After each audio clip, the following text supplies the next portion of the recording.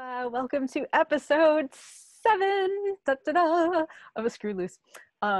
We've been here 7 times and you all have watched us. I don't know which is, more amazing.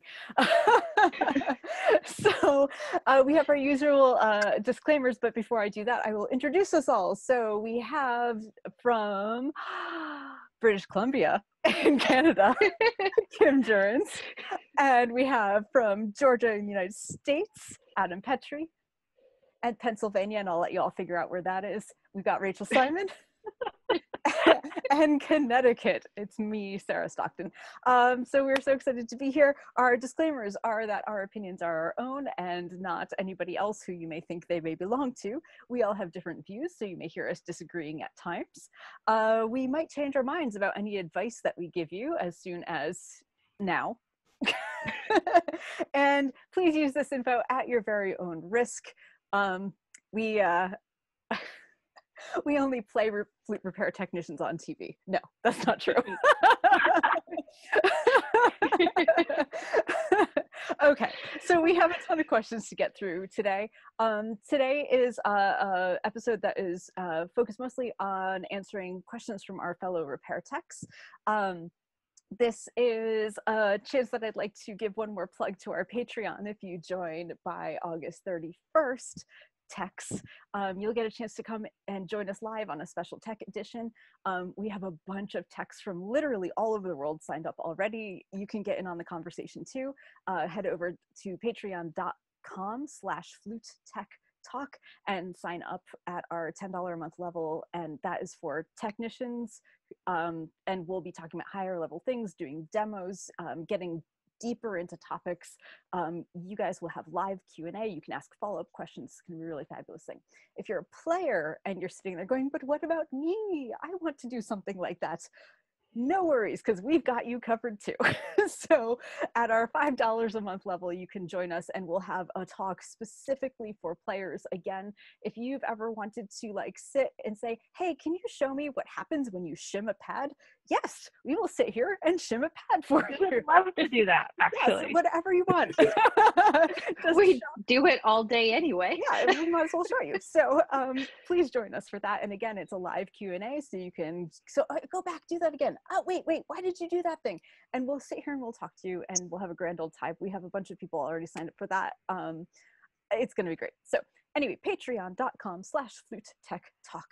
And if you sign up by August 31st, you will be eligible to join us for those live conversations. It'll be awesome. Okay, moving right into our questions because we have a gazillion of them tonight. People love your shirt. Great. Oh, thank you. If anybody wonders, we've never explained this. The reason I keep looking down out of the camera range is because I'm actually the one that's monitoring Facebook. Yes, and thank you, Kim. Monitoring these things. So if you see me kind of like looking down, it's my dear husband designed this shirt for me at my request. He's magnificent. He is magnificent. So I have a web store in which it is available for purchase if anybody would like one of their very own. Just cutting edge flute fashion here. It really is. It truly is. So anyway, I'll put those in the comments after the show. But yes, this is one of the many reasons why I married the man that I married. Hobby. So let's get started. So we actually had a lot of our Patreon members asking us questions. So our first one comes from one of our elite members, Christopher, and he says, as a technician, it is so easy to burn the candle on both ends, which can lead to all sorts of mental and physical issues. What are things you do to find balance between work life and personal time? So our order for this is going to be Adam, Kim, Rachel, and then me. All right, Adam, go for it. I'm probably the worst of all of us to ask this question because I am literally in counseling for this very problem. Just because I mean, like you see my posts at 4 in the morning and I'm like doing something. So anyway, I'm the wrong person to ask. Baby steps, and that's where I'm working on it. So it takes little efforts consistently throughout a day. So I don't have anything. All right, next. Kim, I think. Was it me? Sorry, So. I got distracted by yeah, it's you, totally. It's all good. Gosh, this is the thing we talk about a lot, is like that work-life balance. Pre-COVID, I used to do a lot of yoga, and I'd like to get back to that again. I think it's important to have something that's really different than the job that you do. And it taking like a couple seconds every day to just, you know, step outside. That's one of the things that I do is step outside for even 5 minutes just to get a breath. Yeah, definitely.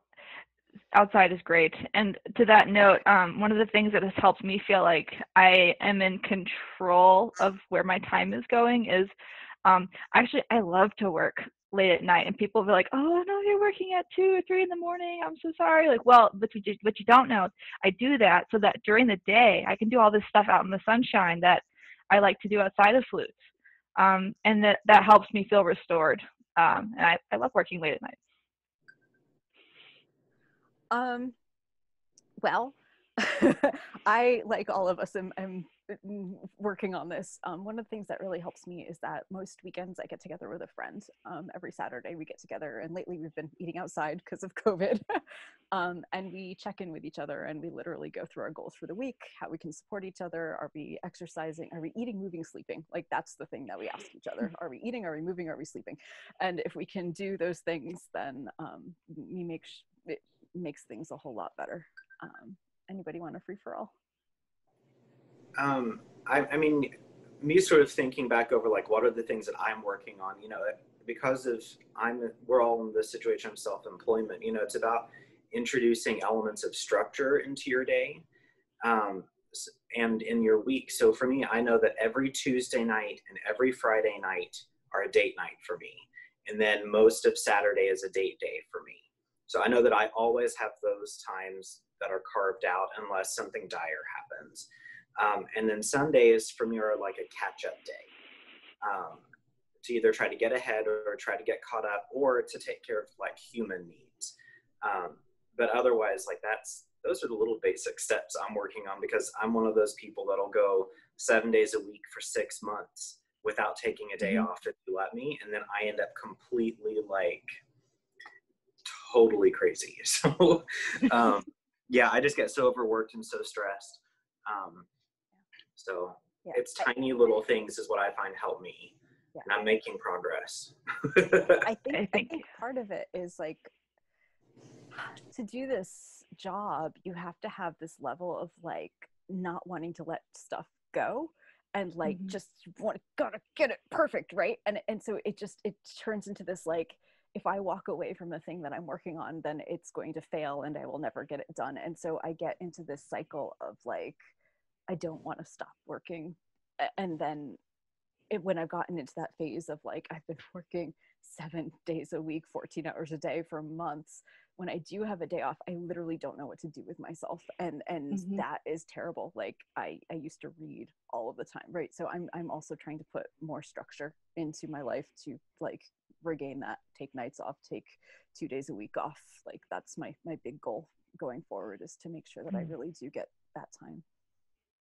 One of the tricks that I use, and it hasn't worked over the summer, but it usually doesn't work over the summer, but the rest of the year, is I schedule myself as a client. And that sounds really ridiculous, but it's in my schedule. No one can schedule that time. I'll book like 4 hours or 3 hours. And it's just this unmovable block, and I do it randomly. So that it sort of just appears. And that helps me usually with like a little bit of structure too. Cool. Anybody want to add anything before we go on to the next thing? I know we have a lot to get through. I have a funny feeling we'll be talking about it a lot. Yeah, let's do a whole special on that one, to be honest. I think that we're going to be back and forth on this. Yes. Constantly. Yeah. It deserves its own show. Yeah. Thanks, Christopher. Sure. Thank you, Christopher. All right. Another elite Patreon member, Letitia, says, I know this is probably very instrument specific or personal taste. Doing mostly student flutes or at most intermediate flute repairs and services, what make of pads do you suggest to use for this level of flute? Even pads for like a step up level flute that are at a higher level but not at Straubinger pad level. So what are your opinions, if I'm allowed to ask, for example, about Pisoni's Lucien Deluxe pads or J.L. Smith's Valentino pads, for instance, the E and the L series? For this, we've got Adam, Rachel, me, and then Kim. All right, Adam. Okay, so for me, I get very few student and step-up level instruments, like maybe one a year or less. That being said, I have worked with all of the Lucien Deluxe pads, and I've also worked with the Valentino E series, but not the L's. I typically just try to find something as similar as possible as to what's already in the instrument, which most of the time is the Lucien Deluxe, like the wovens. But yeah, I try to match what's there. Great. I have pretty much an identical approach. I prefer to stick with what the manufacturer has already designed the instrument for, because most of the time that really is the most suitable pad for the instrument. And you're going to be fighting it a lot less, and it'll be more stable for the customer. Done? Yeah. All right. Nice. Unless you want me to go for a long time. Yeah, that's cool. Free flow. Same. I like to get my woven pads directly from Music Center in Italy. The FL40s are great. It's also worth noting that it's really important to get the right thickness just as much as it is to use the right pad material type. So like Yamaha's, for example, really like 2.2 millimeter. They are just so much happier. So if you can get those specially ordered, then your flutes are going to be super happy. Piccolos too. I have not had Valentino products. I have not had them behave the way that I wish I could make them behave to date. So that's where I'm at on those. Yep. Basically same as everyone else. I think it's really important to stick to what the flute was intended to, especially for student flutes. The one thing I would add is that it's important to get still a really good quality pad. So just because it's a student flute is not an opportunity to try to save 50 cents a pad and get something that's a lesser quality. I also get mine directly from Music Center in Italy, and their FL pads work great in student flutes. I actually just get the DFLs because they work great in everything, but don't cut corners. Just get the right thing. Agreed. I know I'm over my 30 seconds. That's all right. I just started the free for all timer. Anybody? But that's like really important. It's really important. It's one of the things that you don't want to be fighting the pad that you're working with. It will not pay to be cheap, especially in this instance. Yep. You know, even if you're working on the most basic flute, you're not going to save anyone by going cheap on the pads. And like sometimes people are concerned about like, you know, getting pads through like licensed dealers here in the States and all of that, but Music Center is willing to ship to the US, and it's very easily done. They have such a wide variety of pads and other materials for that matter that are available. And most of the time, if I place all of those orders on the same day, the Music Center arrives first from Italy. Mm-hmm. And it's always what I want every single time, and they're just so consistent. Yep. So if you have not used them as a vendor, I highly recommend looking at their website, because I get so much stuff there. Yep. And it's worth mentioning that don't try to set up like a business account with them, because they won't do it. So just order from the webpage like anybody could order from the webpage, and it's the prices are competitive enough that it's really not necessary to they won't do it anyway.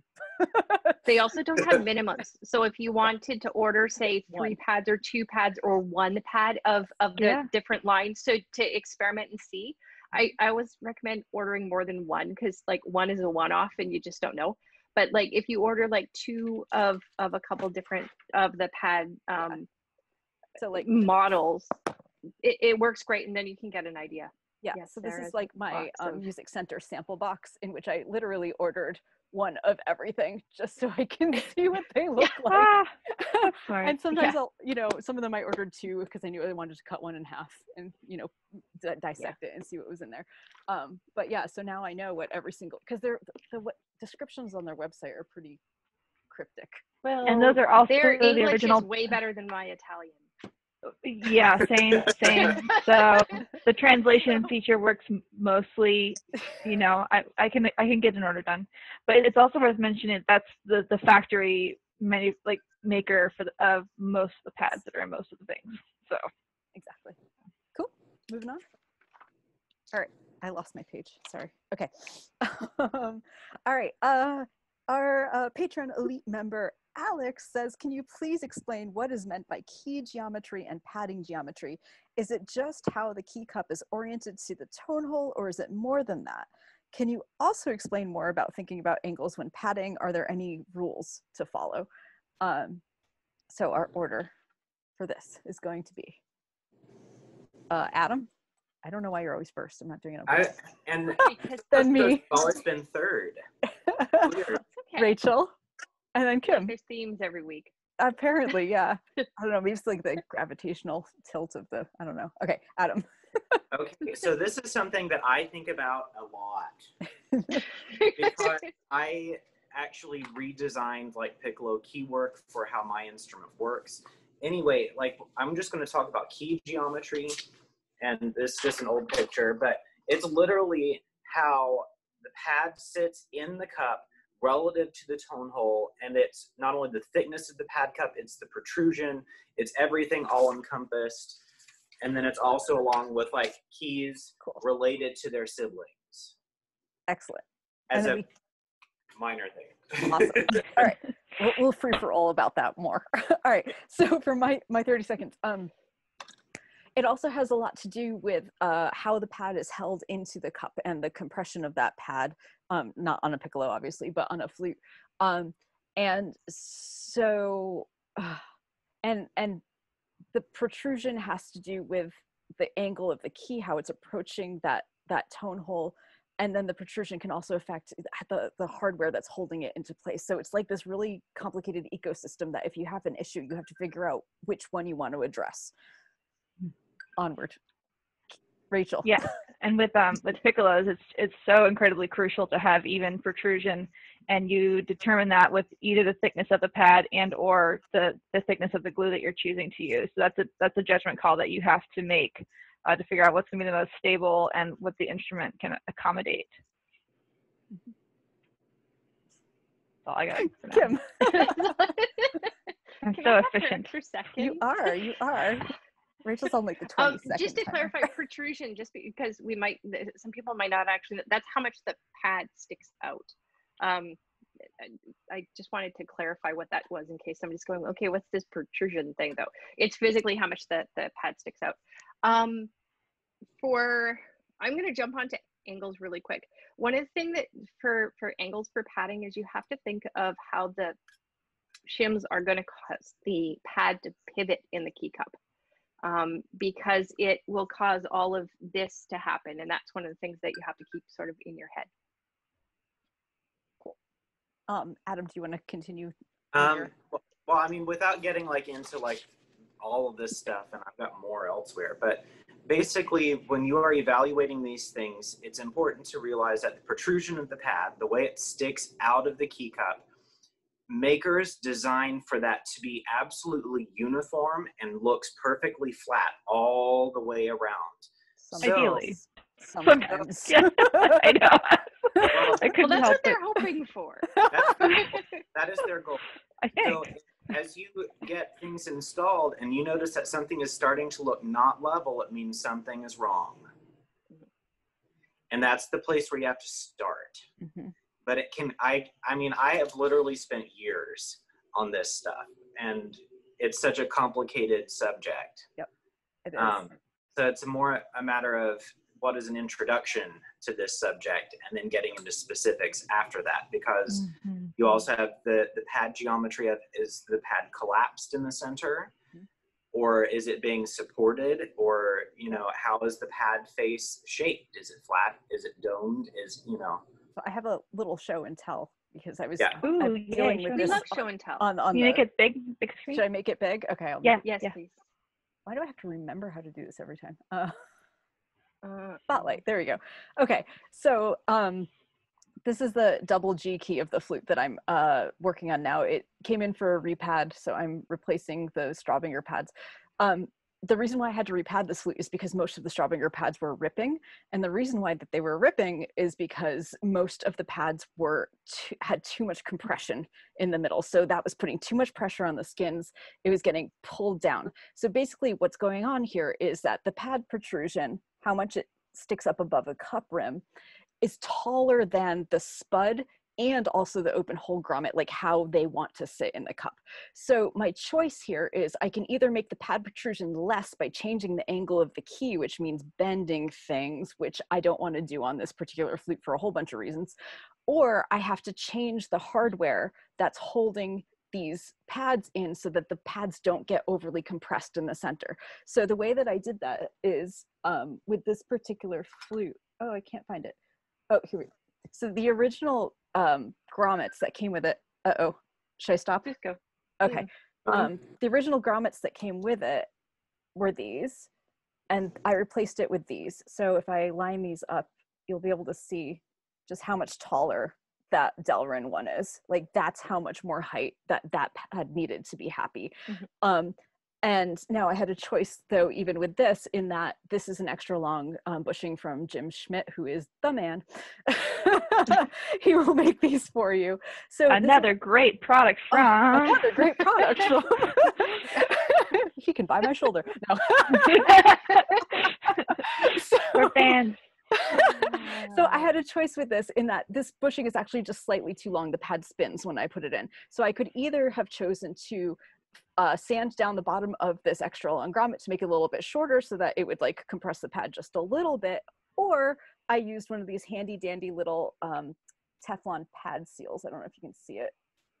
Anyway, yeah, so I put a little Teflon pad seal in there, and that takes up the space. It makes it perfectly airtight, and it keeps the pad from spinning around, and with zero compression, so it's not putting tension on that pad skin. Under the closed hole pad, I had to put, I'll just show you. I make these little circles to create space between the bottom of the pad washer and the top of the spud, because the spuds are too short in this flute. So these I make on my little Cricut machine, which is what like scrapbookers use to make little scrapbooking things. You can also buy them pre-made from some places, but it's just faster for me to buy shim stock and make this on my Cricut. So anyway, so that's how I adjusted the height. I could have changed the spud. That would have been an option, but you know, this is a little bit less intrusive. So anyway, so that's with this flute, I'm making a lot of those decisions as I replace the pads because I want it to be as stable as possible for as long as possible. And I don't want the player to have to deal with ripping pads because it's not anything they're doing, it's the installation a lot of time. Okay, sorry that was long. Well, we needed that illustration of why it's not just straightforward to just make everything level. Like you have a lot of compromises to deal with depending on the setup. Like in your situation, it's not like you could just do the things. You had to weigh everything out and figure out what the best course of action was. Yeah, and that's a lot of the time. We could do like a whole show just on geometry and setup. Yeah. Well, and sometimes you have to choose what's safest as well. Like you have to make choices based on, I would ideally like to do this, but based on what I'm seeing on this particular instrument, I'm going to do something that may cosmetically not necessarily look the way I want it to, which is kind of heartbreaking for us because we're all, very into this. But sometimes we have to make choices where we have to tilt pads and stuff like that in a way that isn't cosmetically as beautiful, but is far safer for that particular key or that instrument in general. So that's definitely a consideration that we do all day, every day too. Yeah. Do you guys want to? Sorry, what were you going to say, Adam? Well, I was just going to try to put it as succinctly as possible, like what we're talking about in a nutshell, and it's that we're basically talking about things as ecosystems within each other. Whoever said ecosystem, that was a great word. Yes. Because you have everything that's happening in the pad cup relative to itself. And then you have the pad cup relative to the tone hole. And then that whole key relative to itself as it rotates around an axis, as it interconnects with its sibling keys.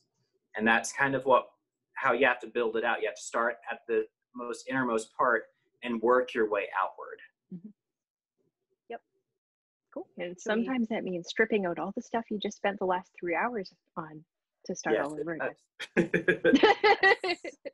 Yes. Yeah. Or getting 3 hours into it where you're like, yeah, I'm making this flute great. And then you hit that point and you're like, oh, that's why they did that. Yeah. So, Yeah. anywho, shall we mosey right along? Yeah. Moseying. Cool. All right. Will, who's also an elite Patreon member, woo, go Will, says thoughts on burnishing versus other methods of head joint fitting on handmade flutes. So we've got Blue, Kim, me, Adam. No, wait, Blue is, oh shoot, no. Blue is me. Blue is you. Oh, just do it again. My brain just died. Okay, Kim, me, Rachel, and then Adam. Woo! I used it all up on those GQs. Okay. It's okay. Kim. So I'm first. Head joint fitting. Yes, go. Head joint fitting is kind of a lot dependent on so many factors, including the material. There's some materials that burnishing can be really good on, and there's some that can be really dangerous on. So I think that it's important to know your materials and be really familiar with all of your tools and how they react to those materials. That would be that's not really an answer, but it's really important. So be there first. Cool. Me. Okay. I tend to, I don't like burnishing tenons, and maybe it's a case of familiarity. I tend to use a traditional expanding tool on most things, but I don't use it, I think, how most people use it. I tend to, I put it in my vise and then I like crank it till I just feel it stop and I back it off and then I turn the head joint and move it like a millimeter and then I crank it to this exact same spot and then I back it off and then I turn the head joint and move it just a teeny bit. And I keep doing that all the way out so it doesn't leave a lot of marks and it goes very slowly. Anyway, onward. Is it me? Yes. Okay. Yeah, I myself I burnish just about every head joint fit that I do. But that said, I will say for every way that I've seen to adjust a head joint tenon fit, I've seen it done beautifully and horrifically badly. So I can't call out any one method as being the best or the worst with what I've seen. I've seen that it's all about the technique and the person who's doing it. So there's actually one method that I used to. I got 10 more seconds. there was one method that I thought like I could swear like, oh, that is just the wrong way. Oh, that's bad, because I saw evidence where someone had really mangled a head joint doing that. Like, oh, I'll never do that. And then I saw like a master repairman show me how he uses it, and I was just like, it wasn't the tool at all. So yeah, I learned. I'm so sorry. That's all good. Adam. So I actually have a lot of problems in my hands and in my wrists. So I actually struggle exerting a lot of force. So I actually tend to avoid like burnishing just because it makes my hands really hurt. And if I have to do it, I wait till the end of the day because after that, my hands are just done. But I mean, I tend to go with the expanders and collet shrinkers first. I will use the burnishers, but I even have one of those saxophone like can opener things. If you all know what those are, very, very delicately those are useful, but they're dangerous. They're dangerous. Cool. Yeah, I've got to be desperate if I'm pulling that out. Yeah. Anybody want to free for all? The one thing I'd like to discuss is galling. That's a subject, and then also like I'll tend to go slightly too tight. And then I'll use a buffing wheel after I've used the collet because that'll make everything just really smooth and it has a certain feel to it. I really like. But you have to keep it super clean or you're going to make it's a segue into what Kim wants to talk about. The big thing there's some materials that gall, which is like, and if it's like scratching and it will move the metal and then it starts like coming up like a wave, it's a disaster. And there are some materials that are extremely prone to galling. Platinum is one of them. I don't get a lot of platinum here, but anytime I see it, I always kind of like put a note in my head about whether it's good to fit. Also, the platinum infused metals, especially, be very careful introducing sandpaper, any kind of grit to those tenons. Yes, because it'll just start tearing itself up, and it's really, really hard to backpedal, and you don't know you've done something really scary until it's too late, to be completely honest. So if you don't work with platinum, gold will do it as well. If you don't work with those materials all the time, call the maker and ask them how to do it. There's no shame in asking how to do something you don't know how to do to keep yourself safe. And especially the lower carats. Yes, especially the lower carat golds. Be very careful with lower carat golds. Definitely don't jump into those without having talked to the maker about them. Yes. Specifically burnishing, because they're already very, very hard. They're extremely hard usually, and so they're brittle, and the burnishing essentially work hardens them even more. So they can shatter. Fraction. Not to scare anybody, but they can shatter. Cool. All right, moving right along. I've never had that happen, but I did get warned directly from a manufacturer about it. So I've seen it before, and it's gnarly. I've seen it. It's not fun. Cool. All right. Rob, an elite member of our Patreon, says, do you coat the head joint cork with paraffin wax before installing them? This is going to be me. Kim. Rachel. Wait, no. What? I'm green. Today? I don't know. I know. Okay, me. Adam is yellow. Green is Rachel. Blue is Kim.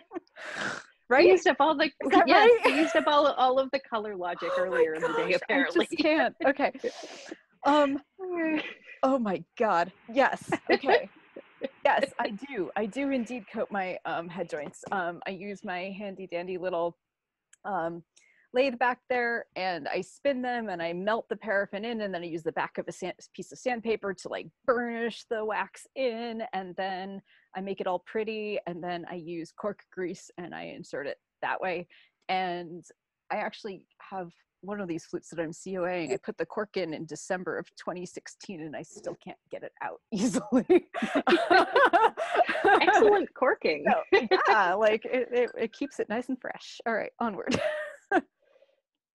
That's Adam. I do use paraffin.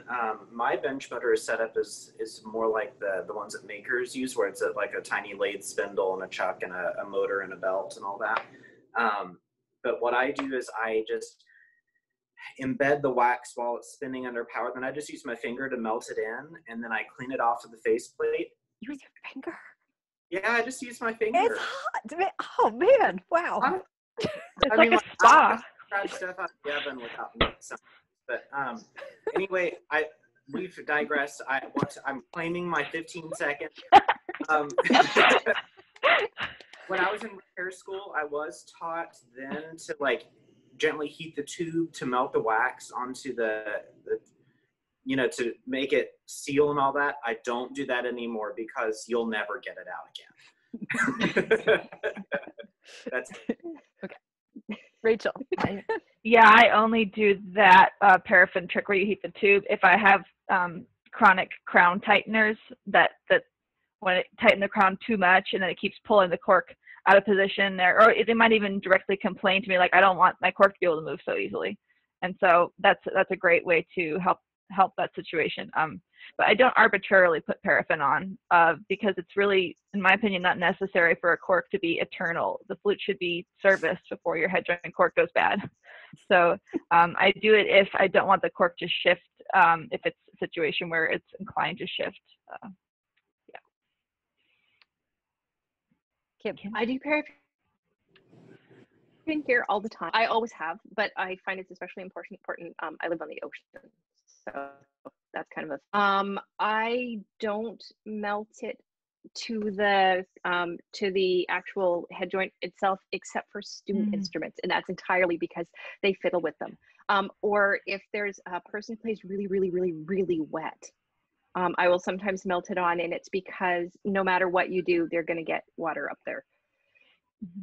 Well, and the other thing about the paraffin is even if I found that even if it's not melted to the tube, it does get kind of tacky, and it's rather difficult to move unless you're a flute repair person, you have the right tool to move it. And I do have professional players that like to be able to adjust that. Or what if they do find that they want to adjust it one day and they can't really, and most of my customers are shipping their flutes in from far away. So I prefer to have that flexibility unless it's a problem. Yeah. You put cork grease on yours though, correct? Yes. Yeah. Okay, so like just to clarify, they're not going in there, dry. They're not going there naked. Right. Correct. Yeah. I just use standard cork grease for that. Yeah. There's a lot of manufacturers who just use cork grease as well. So that's most of them definitely do, actually. yeah. Yeah, they do. I prefer to. I like to make mine seal just because I just don't know when I'm going to see the flute again. Like most of my clients are really good about doing it every year, but I don't know. I'd rather have that. I'd rather have the longevity there, and I've never yet had someone tell me that they were sad that they couldn't move their cork. So it's kind of the odds that I'm playing there. And I don't, just to clarify, I also don't like purposely melt it into the tube. It just over time as it sits in there does sort of like get nice and stuck. Yeah, for me, I only do the paraffin just because I have a thing about mold, and I'm always worried that what if moisture gets in there and things start to grow. Yes. That's the only reason I do that over something else. Yes. Now, I mean, obviously, of course, it should be changed way before, that should happen anyways. But, in my job that I had before I kind of went off on my own, I did clarinets as well. And a girl came in and said, I have had my clarinet with me in the Amazon rainforest for 2 years. And I scraped the jungle out of that instrument. Like you could see it growing across the board. That was such a scarring experience.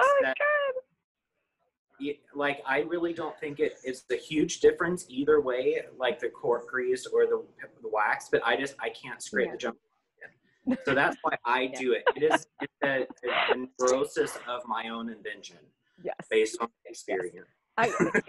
Connecticut, for those people who don't live here, we get up into the like 90% humidity in the summer. So I have also seen my not jungle-esque, but green and slimy corks, and I'd rather not touch those. So I like to seal them. Can I do a quick ad so we can answer one quick question? Okay. Yes, shellac the top of, or glue the top and bottom of the, yes, glue it in place. Please. Do not put them in dry. Do not like hope and dream them in place. On the other hand, I do like removing those because they're nice and easy to get out. Well, that's because they've already moved and there's already a gap. Yeah, they already started to leave. That's a question that's come up a bunch of times whenever we talk about head joint corks. So yes, please put shellac on the bottom, both sides of the cork, and put it in place so that it doesn't shift and move, because it is really bad and if I've it heard does. people melting shellac on or whatever. I just use the liquid stuff that I use for use shims. liquid stuff too. Yep. And then you just wipe the excess off with a paper towel and keep I going. have seen where people will use contact cement to do that, Oh. but it becomes so extremely difficult to take that cork off and then to get the back of each plate truly clean. It's just going to save you a lot of time, and it's really not that advantageous to use the contact cement. Full disclosure, that's how I learned to do it in the 90s when I was at Red Wing. And it wasn't until I was studying with makers and stuff that they went, oh no, we use shellac because look, and they heated it and it came right off, and that was enough to convert me in 30 seconds. Having spent like the last 15 years of my life scraping off contact cement that I did to myself. But it does work. So I mean, and last year I was in a situation where I was doing a travel flute repair. I was in a hotel room doing travel repairs, and I panicked because I realized I'd forgotten my liquid shellac, and I wasn't planning on getting into anything too in depth, but I did have a head joint cork to do. And I was like, oh my god, what am I gonna do? And I didn't want to put it in there and not glue it. And then so actually I'm pretty sure I messaged you guys, and you reminded me that I could use contact cement, so that bailed me out in that instance. It's not that it's bad, it's just not my first way choice. harder to deal with. Exactly. To be. The shellac is just way easier, and a little dab will do you. I mean, it's just over. Anyway, okay, carrying on. Thank you. Thank you for indulging. All right. Oh, pick me, member Brian says. Yay. Yes, we do have a pick me level for like $3 a month. We will make sure that one of your questions gets asked. You don't have to show up for anything live, but we will ask your question on the show. So he says, what are your tool/technique preferences for expanding and shrinking tenons on student versus pro flutes? When, if ever, do you recommend the customer against fitting a different head joint to a flute? Okay. We've got me, Green, Rachel, Yes. Adam, Kim. Okay, so I kind of said this already. I tend to use the expander for most anything, no matter the level of the flute. I have seen mushroomed head joints where someone used an expander on a tenon that was too small and tried to put it into a barrel that was much bigger, and the head joint basically goes like this. And it's super ugly, and like, what does that do to the bore that the maker like so carefully shaped on their like 3-ton press? Like, someone else can take over from there.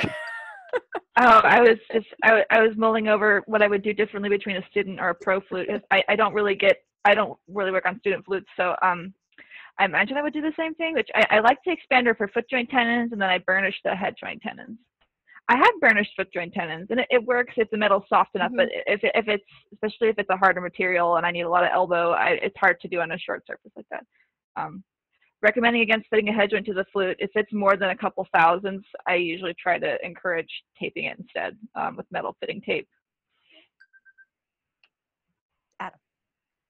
Adam. Yeah, I mean, I just use expanders, collet shrinkers, and those types of things. Burnishing hurts my hand.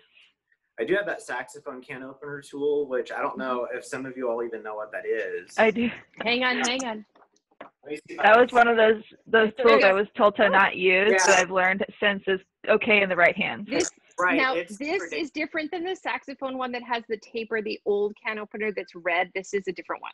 This is the better one for flutes. Yeah, I have one of the red ones somewhere, but I use it so rarely, I'm not even sure where it is because it's dangerous. It will ruin an instrument, so. It will. Kim, wherever you are. The biggest thing for me, I've said it before, I used to do a lot of rental like student flute repairs, is that I used to separate out when possible the tools that I used for the rental flute stuff and the stuff that I used for professional flute, or for professional flutes. And it was because the student flutes tended to have more scratches and damage in them. And I wanted to make sure that my professional tools were completely separate, because the stuff that gets embedded in student flute plated head joints can take out your tools. And it's not such a bad thing on the nickel silver instruments because it's harder, but if you use those tools on both sides, you can really damage stuff in like a retail environment where there's stuff going back and forth all the time. It's different now because I have complete control over my environment and the cleaning of my tools and stuff. But do we want to continue this thread, or shall we move on to a new one? I think the next question. I think we've answered it, yeah. Yeah, okay, cool. you can't, the only thing I would say is there's a finite amount you can shrink head joints down. Yeah. Please don't shrink the living daylight. There are some head joints that it's safer to wrap something to make it bigger than it is to try to crush something to make it smaller. Let's just go there. Don't crush anything. Crush the head joint. From us. And It seemed really important to say, not to like. Yeah, for people who aren't flutists, it is a completely legit thing to tape a head joint tenon. Like, it is a totally common thing. It is not cheating. It's like, so we have this like silver and gold tape. So I mean, literally just cut the right size strip, put it on there. I tend to do it lengthwise. Some going around doesn't really work so well most of the time, but lengthwise, and then leave it alone. Like, that's totally legit, and much preferred to making that mushroomy thing happen or something dangerous. And you can send, if something's really small and the owner is like, no, this is my forever head joint going onto my forever flute, you can have it plated up to size, or you can have a sleeve put on it. But that's really something that I would let a flute maker do. Yeah. So, all right, onward. Okay. Okay. Let's see. Are there any reasons to use brass stabilizers over plastic stabilizers? So this is talking about like under a pad that's thin and you need a stabilizer. Me. Lou. Kim. Me. Rachel and Adam. We're not colorblind, we're just color tired. I don't know. Yeah, color tired. Yes, the brass ones come in thinner sizes than the plastic ones. That's the main reason. I have not. I've actually, this flute is the first one that I've ever put brass ones in, only because I needed thin stabilizers for it. Now it turns out apparently only some of the keys. But that's another story. Kim. Oh gosh. One of the reasons to use brass over the plastic is on Muramatsu flutes, specifically that are the Lotus system. There's a weight balance that goes on there. So the Muramatsu flutes with the Lotus system, which is the new system, all of the Lotuses are a brass, and so are the stabilizers that go in. So you're balancing for weight as well. So that would be the one that I'd go for. Actually, I need to correct myself in that these are aluminum, so they are actually lighter than brass. Yeah. As you started talking about that, I was like, but these aren't. Oh, oh right. right. Rachel. Yeah, Colors. either aluminum or brass. For me, the main reason to use them is if you need something thinner than about 40 thousandths, because less than that, or less than like 30 thousandths, you cannot machine Delrin accurately enough most of the time. And so like, if you order really thin Delrin stabilizers, you're going to find more inconsistency at that thickness. Also, at that thickness, they will flex more. And, whereas the metal ones, you can depend on them to be actually stable and rigid. So I use them quite a lot. Adam. The only thing that I really have to add to this is I had a client that sent their instrument back to the maker for an overhaul, and then it came back and they're like, this isn't my flute anymore. I don't know what's wrong with it. And I looked at it, and when they had purchased the instrument, they had Straubinger pads with plastic stabilizers, and the maker had switched them to brass stabilizers and Pisoni S2 pads. And it did make a difference to how it played, and she could tell. So some players can discern those things. So don't like change them out willy-nilly if they're already in there. Right. Cool. Do we want to free for all on this or move on?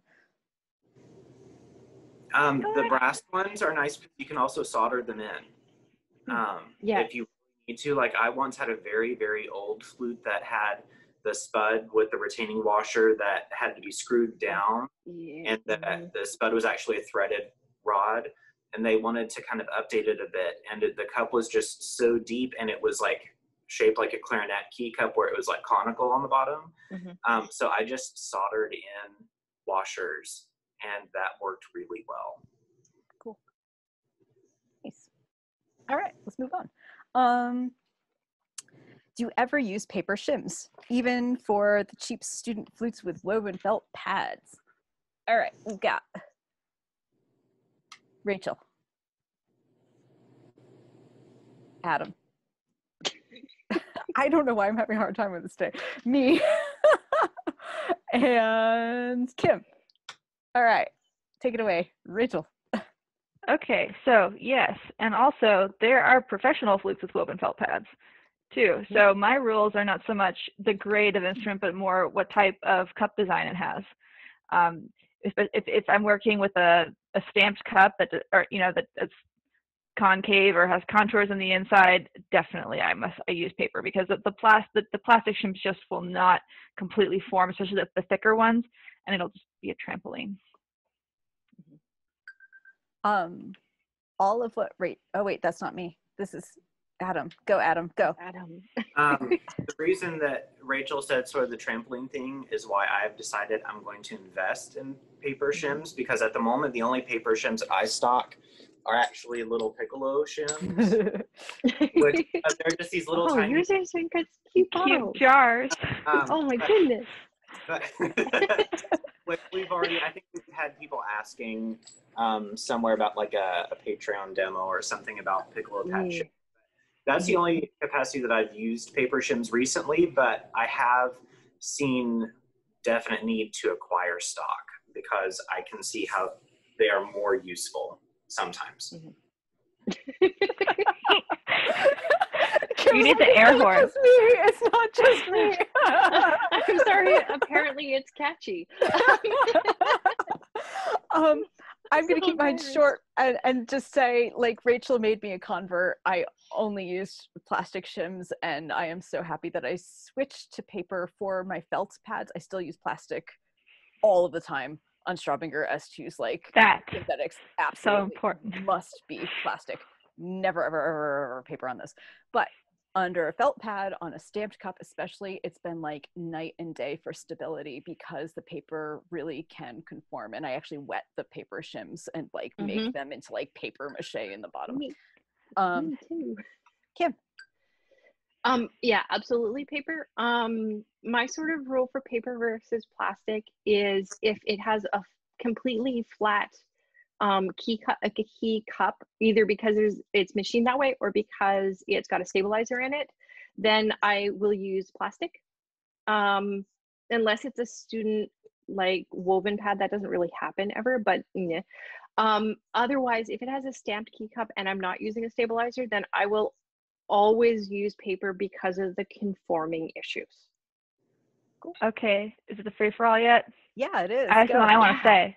Okay, because I lied earlier. You're a trendsetter, Rachel. You lied earlier. I gotta say something. I did We're lie. allowed to Okay, change our mind. it's an addendum. Okay, addendum to when Rachel said that she bases it on the cup design.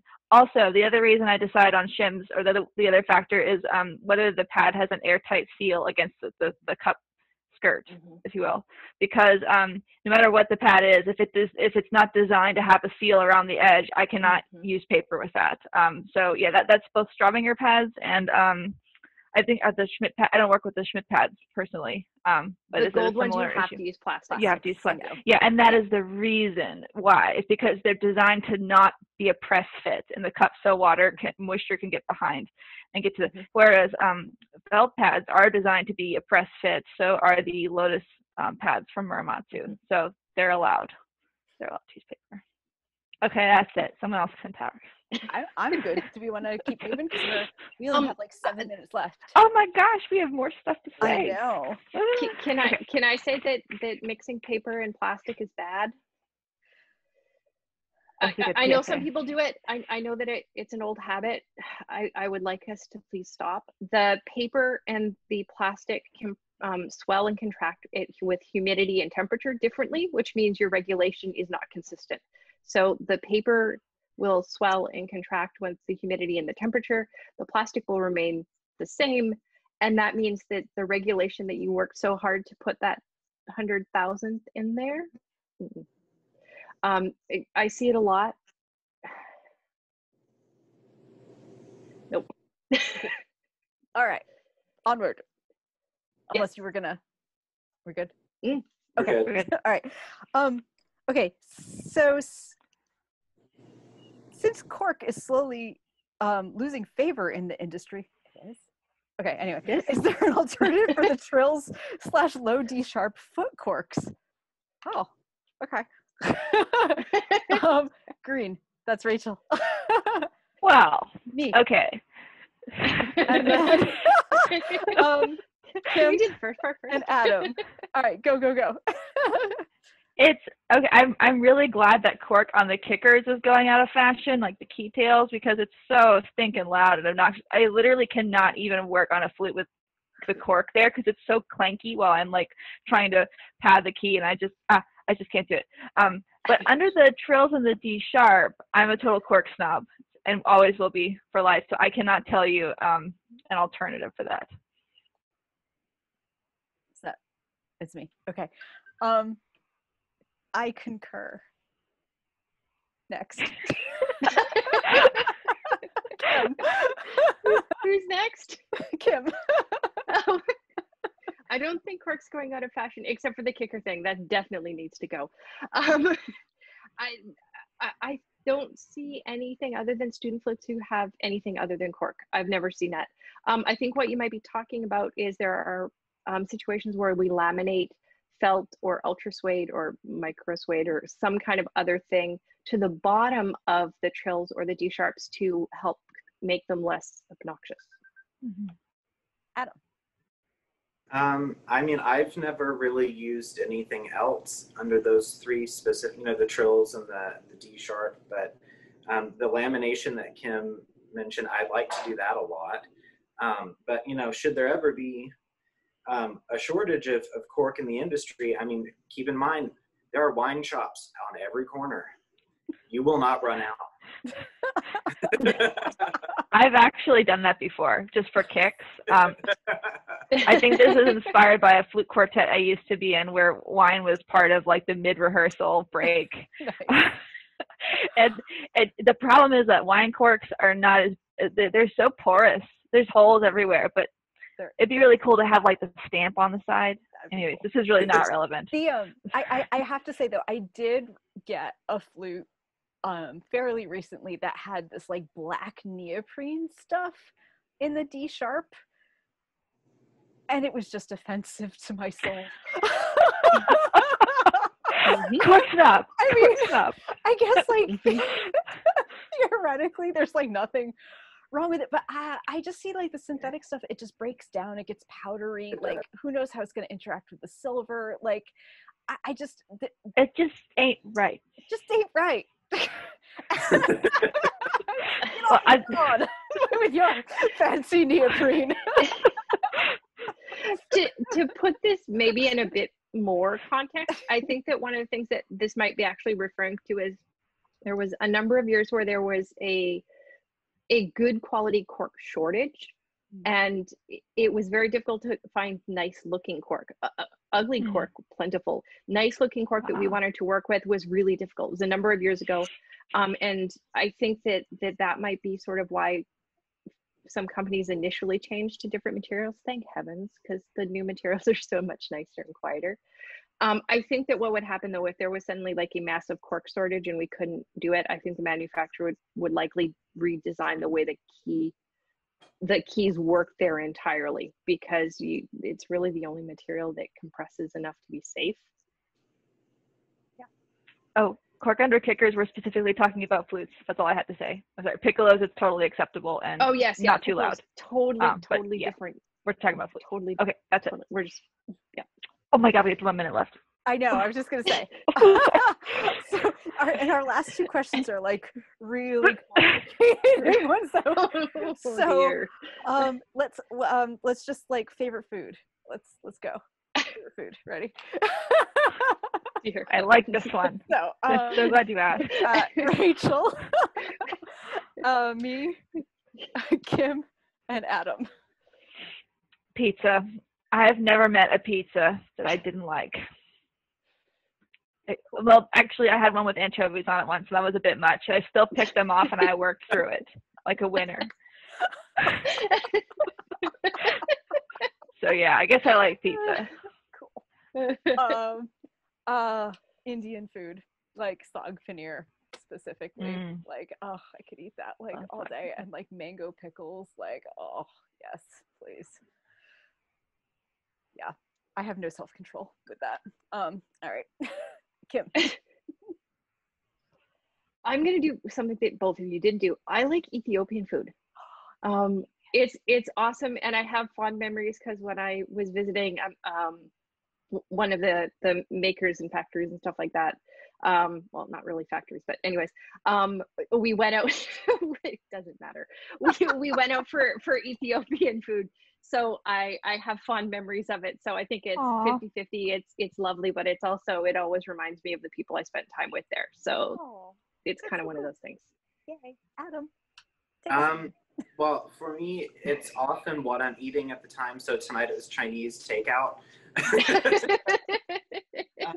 Oh God. I mean, like, kind of like Rich said, I've seldom met a pizza I didn't like either, or a bottle of wine.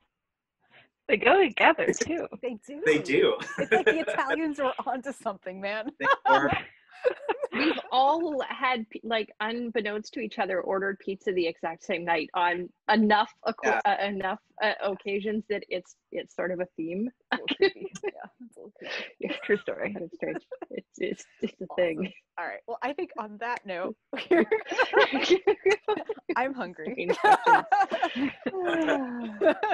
So next week, I think we'll be back with one more regular show, and then the week after that will be a special Patreon show. So feel free to join us on Patreon so we can like actually talk to you. That would be awesome. So next month we start our Patreon for realsies. So we're going to do 2 free shows, just like we've always been doing, just like this. So you'll get the benefit of us if you're like strapped for cash or just don't like us that much. That's totally cool. I mean, impossible. Right? Impossible. Okay. Anyway, if you do want to join us, we'll be on the Patreon for the other 2 weeks of the month. And we hope that you all have a fabulous night, and we will see you all next week. So see you soon. Thank you. Thanks for coming. Bye.